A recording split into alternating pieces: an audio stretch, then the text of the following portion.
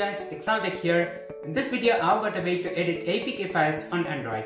For that, you will need to install a tiny app called the APK Editor, and I'll leave the link in the description for that app.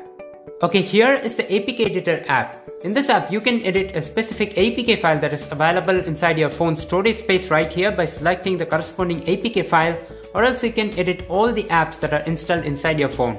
May it be the user apps or even the system apps that are pre-built inside your phone.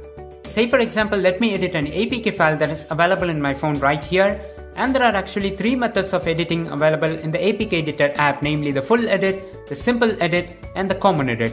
First of all, let us go with the common edit mode. So in this mode, you can change the launcher icon of the app by replacing it with the corresponding PNG file, and in the next one, you can change the app name to anything you wish. And here is the package name, and actually changing the package name is more likely not to work depending upon the security of the app and in the way in which the app is built. And here you can change the default install location of the app by forcing it either to be installed on the internal storage or on the external storage.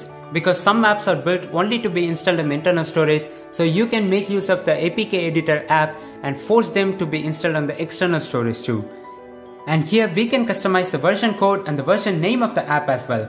The next menu is my favorite one because this will help us to customize the minimum SDK version required by the app so that the app can be installed on a device. Say for example, you have a device running Android KitKat and you need to install an app which requires the minimum SDK version of Android Lollipop. So you can use this APK editor to change the minimum SDK version that is required by the app to 17 so that it will support Android KitKat or even lower versions. And here you can also change the target SDK version, but that is not needed. Okay, now let us move on to the simple edit mode, which is also known as the file replacement mode. So here in this mode, you can replace each and every file that is available inside the source code of the app, and not only replacement, you can also extract all the files out of the app.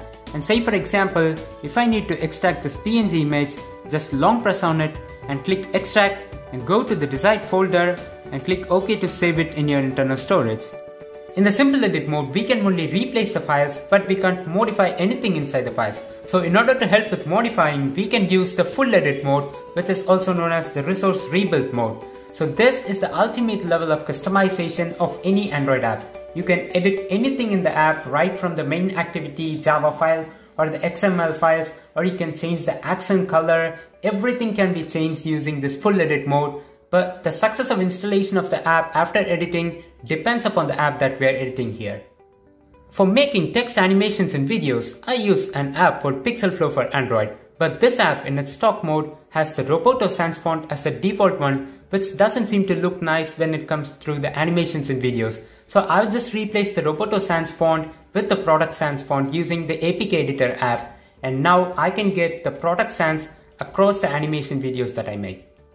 Thank you so much for watching. If you enjoyed this video, then do consider hitting that subscribe button. I'm Deepak and this is Exult Tech. I'll catch you guys in the next one.